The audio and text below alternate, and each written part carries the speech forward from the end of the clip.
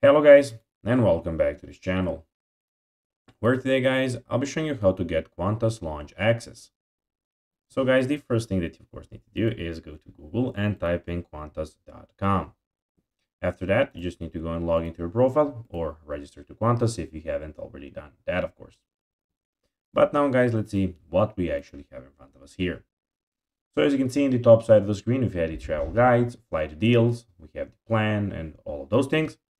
And in the very middle of the screen, as you can see, we have the book a trip option, where you can go and of course book your trip. But now guys, let's see how you can actually go and get Qantas launch access. So you have several options. You have the Qantas Club membership, so you can purchase a Qantas Club membership for ultimate access to Qantas launch around the world. Memberships are available for 1, 2, or 4 years. You can go in frequent flyer status, so you can achieve Qantas frequent flyer status, silver, gold, or platinum by earning status credits through flying with Qantas, Jetstar, or One World partner airlines. So you can do that by, of course, buying tickets and flying with those, of course, companies.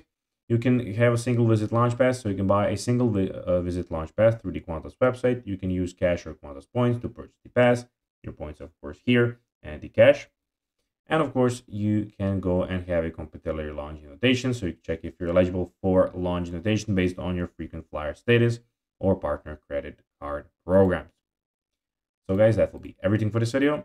I hope that you found this video informative and entertaining, guys.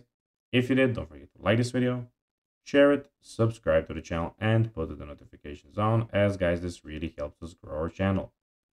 So if you have a few seconds, it will be pretty cool if you could do this for us. So guys, that will be everything for this video. I hope that you enjoyed it. And guys, as always, I'll be seeing you in the next video on this YouTube channel. Until then, as always, bye guys.